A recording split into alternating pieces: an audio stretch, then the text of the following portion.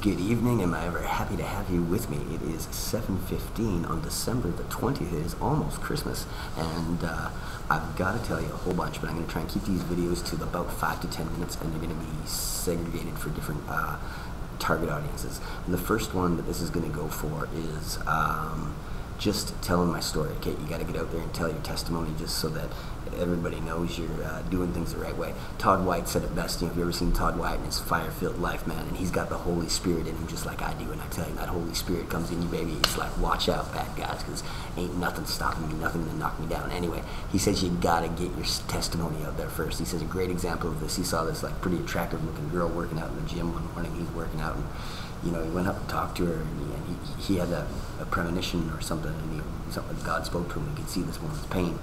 And when he walked up to her, he says, first thing you do is you got to tell your story, because the minute some guy walks up to a girl, good-looking girl in the gym, and starts like blah blah blah chatting, her mind is going to be thinking something way different, and maybe your boyfriend's over there, his mind's going to be thinking something way different. So you got to get your testimony out there right away. So here's my testimony. Okay, I'm 44 years old. I'm a Canadian-born dude, born in Calgary, raised on a farm in Saskatchewan, small farm.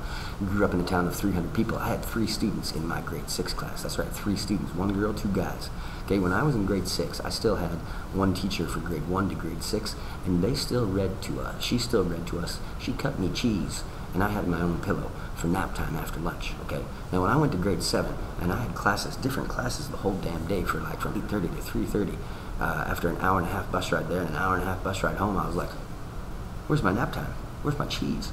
What's with all these subjects? Anyway, I did good in school. Okay, school was never one of the things that I had a problem with. Anyway, no, I can't take this off. I'm in the library. But we get so many goddamn rules. It's kind of like our rights right now, you know, where the rights are more powerful than what's right, and that's going to get into my story. So, grew up on the farm when I was 18. I left home when my dad said, under my roof, my rules kind of thing, when he saw me and my best friend's tattoo that I'd had for just about 3 years. And I said, well, fuck you, I ain't living by your goddamn rules. So I grabbed my bags, shit, threw it in a plastic garbage bag, and started walking down the highway. I walked 100 kilometers to the next town, and found a good couple, an elderly couple, and they said, hey, he lost. I said, no, I'm looking for a place to go to school. I gotta finish grade 12. And they said, where do you live? I said, I don't know. And so he took me in, and yeah, it was amazing. Graduated in top of my class. In spite of being at a rival town, that was a little bit tough, but you know what, they ended up liking me after that anyway. And then went to university. Invited my parents. I did invite my parents to my graduation. They were so pumped and proud that they thought I was going to jail or something like that, because I was a badass, you know, even though I never had less than a 90 and nothing in school. But anyway, got to university. My dad said, you got to go be an accountant. I said, Dad, I fucking hate accounting. Like, I hate it. He's like, yeah, but you're good at it. You get 100 in math all the time. He's like, you got to do it. I'm like, yeah, but I hate it. And he's like, I don't care. You need to go be an accountant.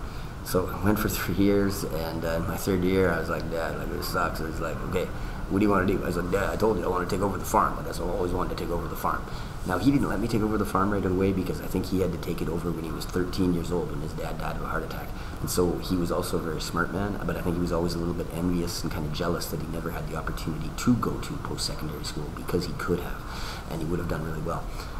Anyway, 3rd year, he said, okay, you want to take over the farm? Well, your mom and I are going to take off for the weekend. You know how to use a computer. You know how to read books now. Here's the books. You can take a look at the books. They came back that weekend, and I said, what in the hell have you guys been doing hanging on to this farm for so damn long? I can't believe you guys have been losing this much money and been taking care of us this well. Like, my God, you guys got to sell. Like, I don't want nothing to do with this. So that summer they had a farm auction. It was one of the first ones out in our region, and they then moved to Airdrie, Alberta, or in that Calgary area. And finally it was good. You know, they made a lot of money on they didn't make a lot of money on their farm, but they did okay.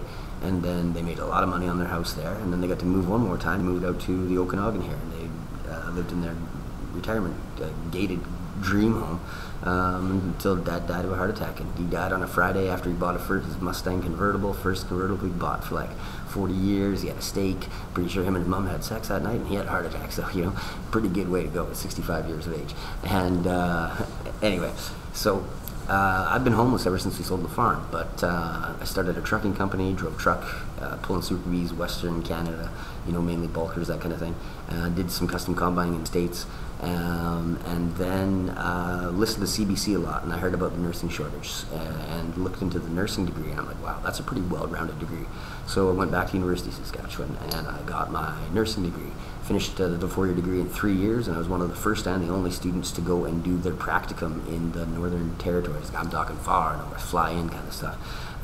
Did that, worked up there for a year, saw stuff that you're never ever going to be able to forget, and stuff that I don't ever want to say just because it is that horrific up there.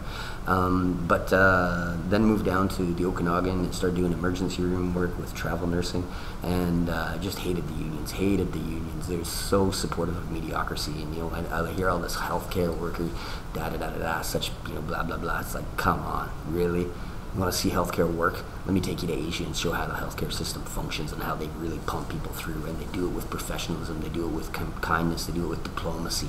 They don't do it with arrogance and that big old union power behind their back. And don't get me wrong, they do some great things here, but they hate that whole putting them up on that pedestal like the shit don't stink. That ain't for me, I'll tell you that right now.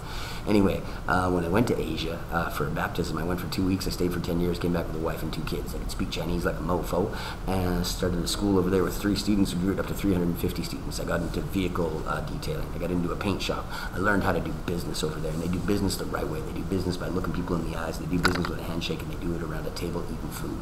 Okay, it's proper business, and they're fast and they're nimble. That's why India and Asia are taking over the world. Anyway, that's where I say I became born again. So Akai, my other name, is where I was born in Taiwan. Okay, and that's where my oldest boy is. That's where my 2 boys and wife are right now. I miss them to death. I haven't seen them for over 7 months, and I wish that it's crazy, man. But now we can get into the shit, because we moved back to Canada about 10 years ago. I went back to Saskatchewan, where I was born and raised. Started at $60,000. I doubled my salary every year ever since then, and I said I would. And I was on par for a $4 million year when I decided, I was like, screw this, I'm done chasing money. I saw some bad experiences at the kitchen table from my boy, and I was like, that's a direct result of not having a father figure in his life. So I was like, done. Gave my notice the next day, and guess what? The big dog wouldn't take my notice. So they continued to pay me for months and months and months. It's like, you ready? You take some time. I'm like, no, you don't understand. Like, I'm not chasing money anymore. I'm here to spend time with my wife and kids, and I'm here to be a motivator. I'm here to be a business consultant. I'm here to help inspire people to live their life to the fullest potential that they can be, because that is my biggest pain. My biggest pain is when I see 97% of the people of the world that only control about 3% of the wealth. I see them walking around like walking zombies. They are the sheeple. Okay, sheeple.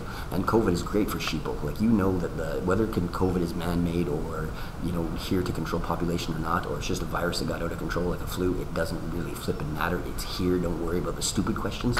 Worry about the now what. And the now what questions is, even if those booster shots got 5G technology and they can just hit a button and kill a whole bunch of people, guess what? If 97% of the population don't know their value proposition, if they don't know what they're worth, if they don't know what they bring to the table in this game called life, they're worthless. Maybe we got too many of worthless people, and trust me, I think we do. Anyway, so gave my notice there, tried to buy a mountain, and Sicamous got my first professional corporate loss handed to me by some rope-a-dope holding companies that have a history of screwing people, selling at easement and some shady land deals that stuff I'd never heard of in Saskatchewan. They taught me a lesson here. And then found ourselves looking for a place to live, homeless. School was coming up, and I said Kelowna. I said, this place is pumping. It's got an entrepreneurial vibe, unlike anything. I'm like, the food, the people, the lifestyle, the health. I'm like, the quality. I'm like, this is it. It's the place. It's got the entrepreneurial vibe. And so we moved here and decided to call it home. Now, we were homeless for a year until we found our house, and then that minute we found that house, I was like, boom, that's it, and we got it, and it came to us December 22nd, I think is when we got possession of it, and it was just like, yes, we knew it, and it was set up to have like, it's almost like a duplex, and we were going to have one side a bed and breakfast and then the other side for us, but we were going to maybe go back to Taiwan for the summers and have them both run as bed and breakfasts, so that basically the property would pay for itself. And it had to do a little bit of work, and I was trying to make it a little quieter, so there's a little bit less sound transferring between the 2 units, but did really, really good as far in terms of the construction, and we loved the property. It was amazing, and I actually called the bed and breakfast heaven. Didn't get it registered yet, but I called it heaven. And let me tell you how heaven turned into hell. Okay, so I don't know if you've heard much about the human trafficking industry or the fentanyl industry in the Okanagan. Okanagan or Kelowna, but it is massive. And let me tell you how long it takes for a daughter or a girl to become an escort. 4 days, 6 days. 4 to 6 days, usually from a boyfriend or a husband. They get put into a basement or a trailer down the street, not too far from where I live, and they get force-fed down, they call it, which they say is heroin, which is not any of it's heroin, it's all just fentanyl. And then they get raped and gang raped, and fed nothing other than drugs. After that 4th day, they're hooked, they're totally numb, and they give them a few days to kind of just make sure they stay numb, but they can eat. And then by about 5th, 6th day, they're good enough to go to the hotel rooms. They go there, they bill them online for like $200 to $300 an hour, and that girl probably takes home maybe, I don't know, 50% of that, but she's probably using that much in drugs to feed her addiction, to just keep the pain numb, to keep doing what she's doing. So I heard about this and I didn't like it. And I'm like, that ain't right. I ain't got a daughter, but I'm like, that ain't right.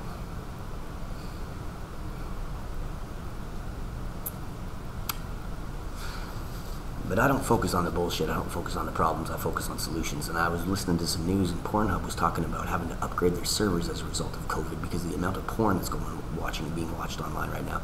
And I'm like, well, let me look into this. And I looked onto these online sex shows, and I started looking at the costs and the pricing and the users and the social media marketing and the taglines. And I'm like doing the numbers, and I'm like, oh my God. If a girl worked for like 4 hours, maybe 6 hours a day doing this, she could make as much money in about 2 weeks from the comfort of her own home as if she worked 20 hours a day out of a hotel for these fucking pimps for 2 months without being on drugs, without having to risk a disease or being abused. I gotta help these people.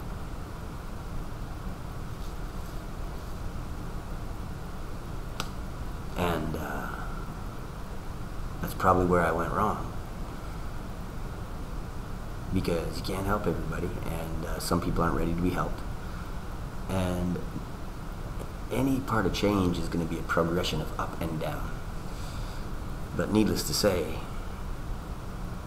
from me helping a few girls find an alternative way to make money and be clean, I'm saying the only condition is if you're going to live here for nothing and get yourself cleaned up or whatever in that bed and breakfast suite. You know, if you can afford to pay this much, you pay that much. You set the price, I don't care. But the pimps ain't coming.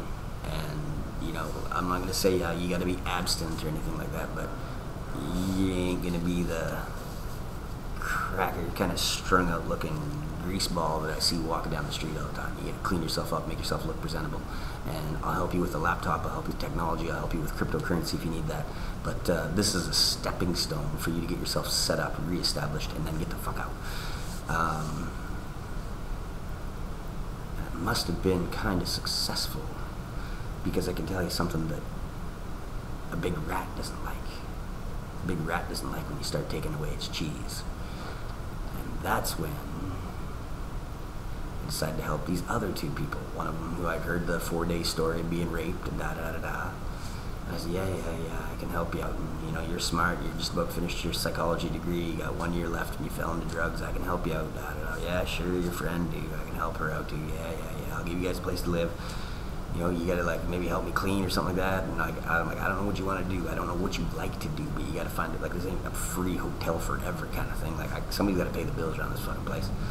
And so I was gonna hire one of them to manage my bed and breakfast when I was gonna go back and see my wife and kids. And the only reason my wife and kids aren't here is because I started realizing that this town's fucking pretty shitty when on my boy's first day of school in grade 3, a kid in his grade was rushed to the hospital comatose, and they didn't decide to give him Narcan until 6 o'clock that night because he'd found something on the floor called poor man's heroin.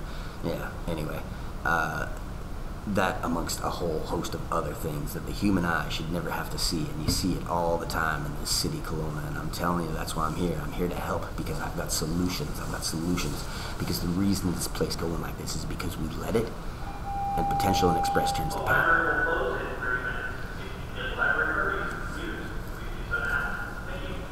Alright, so my office is going to close in 30 minutes, so I'm going to put this one up there and just call it good.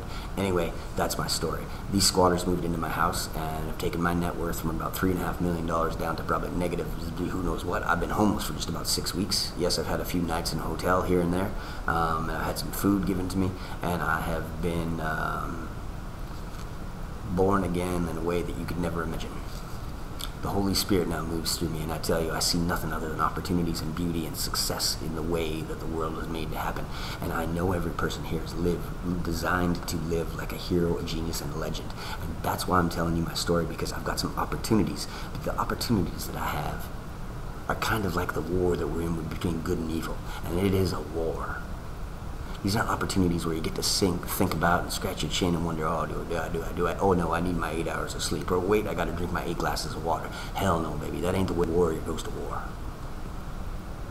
Okay, in less than 48 hours, I probably am going to lose another 20 grand on my house because my house is so disgustingly fucking trashed. I'm talking needles, drugs, human excrement. It is absolutely destroyed. And I have a $20,000 cleanup fee. If I can't get it cleaned by then. But you know what? I believe good things are going to happen. Because I make them happen. But that is my story.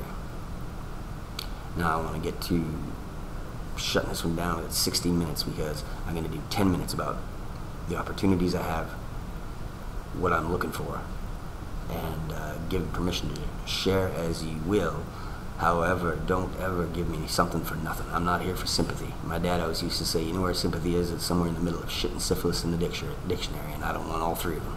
And I would agree. I ain't here for sympathy. Okay? If I'm asking you for something, trust me, I'm going to pay you back with something. It might not be money, it might be something different, but I always want to give you greater value than you give me. Anyway, you can call me Craig, you can call me Akai. You can call me that guy that drove across Canada last summer in a pink banana hammock for mental health and Canadian local business, screaming boom shakalaka at the top of his lungs as I tried to help a young Jehovah Witness family who'd been screwed out of everything as a result of COVID and their travel plans. Or you can call me One. And if you want, just call me brother. It does not matter. But I'm here for you. Boom, shakalaka. Welcome to the church now.